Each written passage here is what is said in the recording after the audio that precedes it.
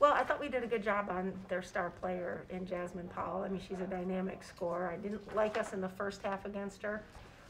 You know, in terms she was getting a little deep in our into our defense and secondary. We didn't do a good job of keeping her out of the paint, but I thought we did a much better job in the second half and got her that fourth foul as well, which I thought was big. And actually in the timeout I said, we got to get this kid out of the game. A great way to do it would be a charge. And Drika, she took 2 tonight and took a big one. And that, you know, that kid's a pretty dynamic scorer. So not having her change their offense for sure.